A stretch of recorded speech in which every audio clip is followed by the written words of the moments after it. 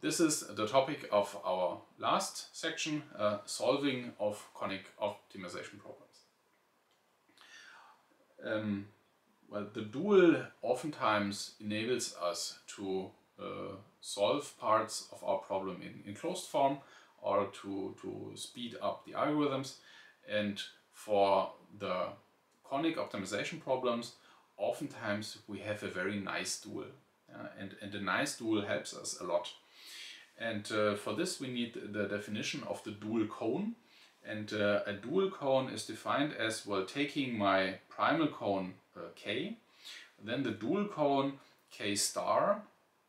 It consists of all the vectors s, where the inner product of s and x is greater than 0 for any x from the original kernel k. So if something is in my dual kernel, that means that for every element of the original kernel, the inner product with this s will be positive. And if the original cone k is closed and convex, then if I apply this dualizing a second time, I will exactly recover the original k. And for us, even more interesting, the cones that we were looking at, so the nice cones, the non-negative orthant and the second order cone and the semi-definite cone, they are self-dual, meaning that they have exactly themselves as the dual cones. And that's perfect, because we have a closed form solution for the dual cone. We don't have to do anything, they are their own dual cone. And this is one of the big reasons why these three are so popular and why we have fast solution methods for them. Okay, now we have dual cones, but what is actually the dual then of a conic optimization problem? So here we have the canonical definition of a conic optimization problem, and what we simply do is we produce the Lagrangian of that. So here we have the Lagrangian, supremum over lambda, infimum over x, and here this infimum, it gives rise to our Lagrangian dual q of lambda, for which we then later want to take the supremum. Okay, and we can write that down. So here we have our Lagrangian and Lagrangian dual, and what we can do is we can pull out lambda transposed times b. We can pull it out in front because it doesn't depend on x, so we can just pull it out in front. And what remains then here is, well, some constant plus this second part. And for this second part, there we take the infimum over x. And now we have two possibilities. Or x needs to be here in our cone. And now we have two possibilities.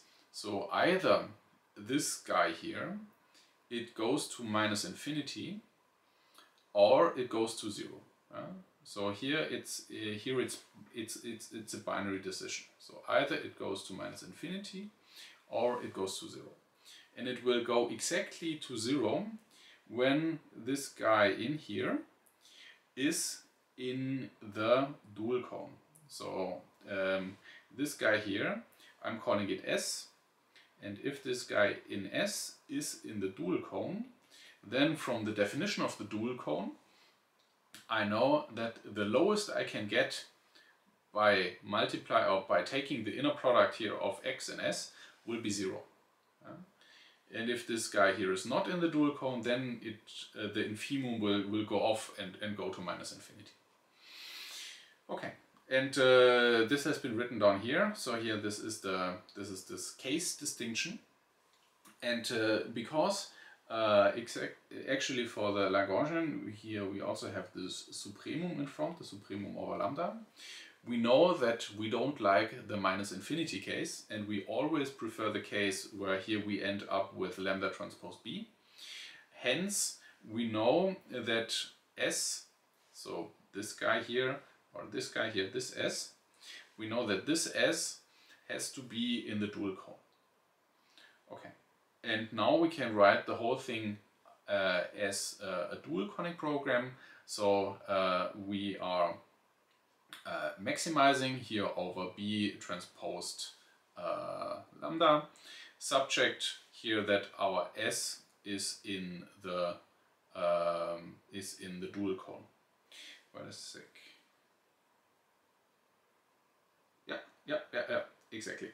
And so this is just a little bit rewritten here, but it's exactly the same statement. Okay. So now from the primal conic program, I can get to the dual conic program, and for the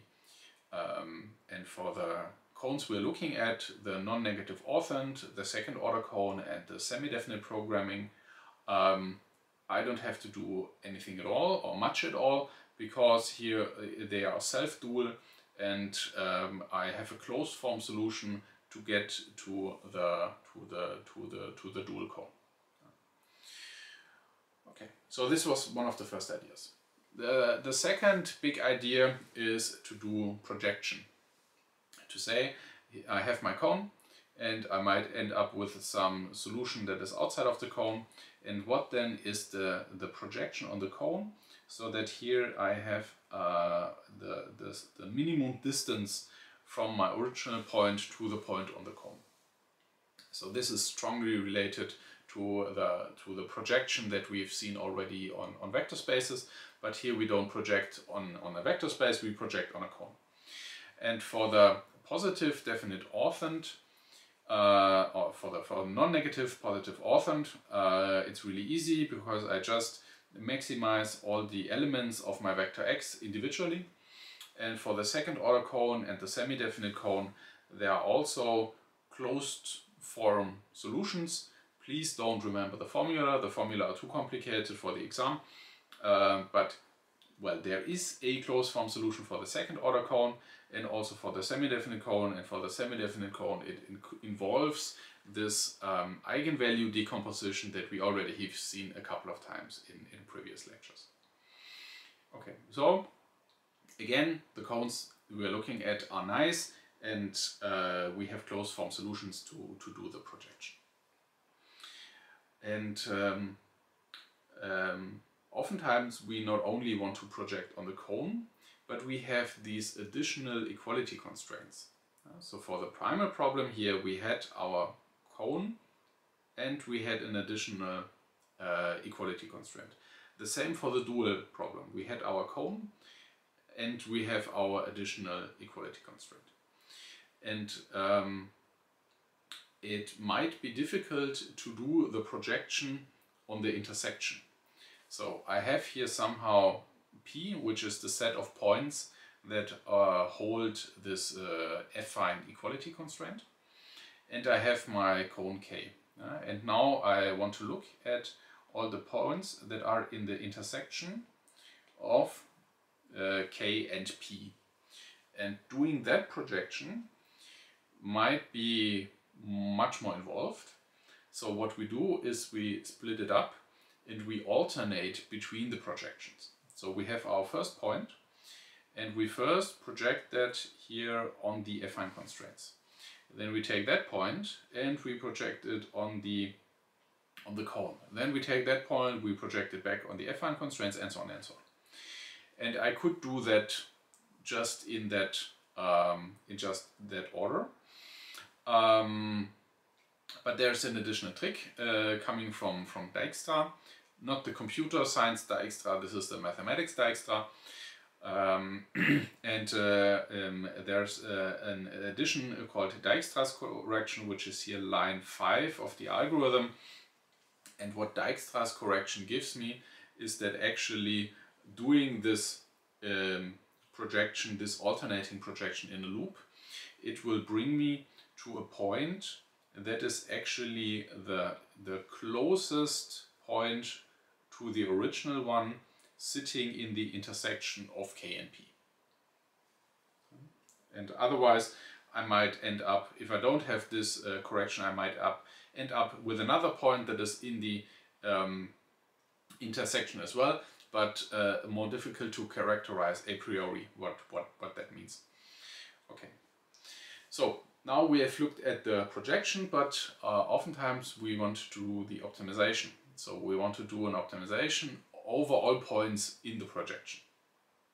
And we can do that as well by this alternating idea. So what we do is we split or we generate two equal variables. So before we were optimizing over x, and now we are optimizing over x and y with an equality constraint. So I'm optimizing my x over the cone, and I'm optimizing my y over my set P of the feasible solutions for the affine constraints. And here I require the two to be equal, which effectively means I am constraining to the points on the intersection of k and p. And now we have here fx plus g of x. Well, we could also here have, let's say, 1/2 f of x plus 1/2 f of y, which would recover the original problem before we did the splitting into the two variables. But there are also many techniques that abuse this splitting up, where I have different f and different j, and there's a whole research community looking at these alternating methods, and they are highly successful. But with this problem, with the split up variables, we can define an augmented Lagrangian where we optimize over the f and over the g, and here we have our equality constraint for x and y to be equal with the Lagrangian multiplier lambda. And in order to get some additional curvature, we apply this idea of the augmented Lagrangian. We had already seen that in lecture 5. So we add some additional curvature here with a hyperparameter rho, and this is actually equivalent because it doesn't change the position of the optimizer, it just gives us more curvature. And now for solving this Lagrangian here, we can also use this alternating idea where I say, well, first of all, I'm optimizing the x and keeping the y fixed. Then I'm optimizing over the y and keeping the x fixed. And then I'm finally adjusting the lambda, and I make the Lagrange multiplier stronger, or I make it more, I give it more weight if the x and the y are growing further apart.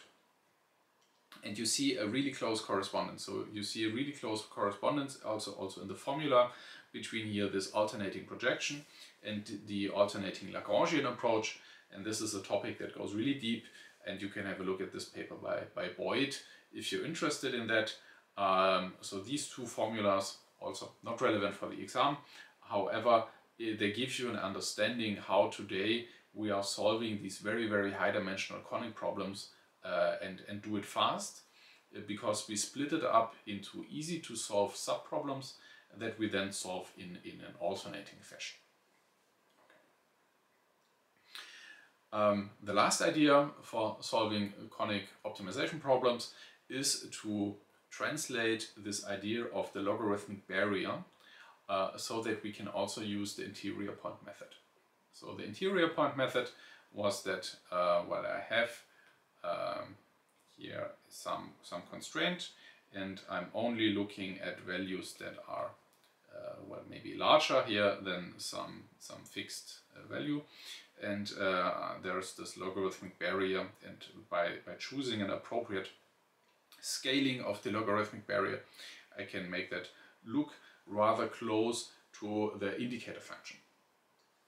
But that only worked for here individual scalar inequality constraints, or the output of the gi here would be a scalar number.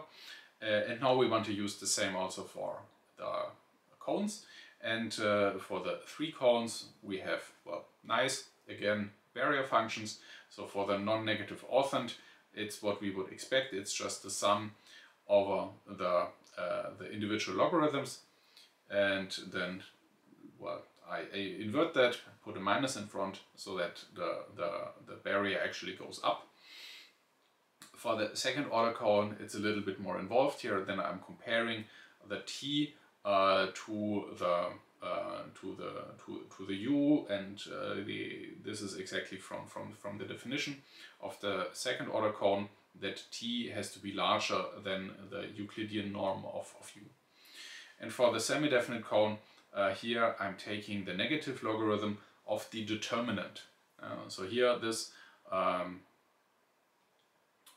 notation here, this is the determinant of the matrix X, and I take the negative logarithm of that. Okay, so for our nice cones, again, we have a nice formula for the barriers, and this is then used, for example, in this alternating directions method from the previous slide, where I'm then solving, for example, here this minimization problem for all y elements sum k, and then I can use the interior point method to solve this particular subproblem. Okay, and there's still the question of how do we scale the barrier, how fast do we make the barrier tight. And well, here I refer to Nesterov. The theory of self-concordant barriers is developed pretty far for Conic programming, but it's a little bit too advanced for this course here.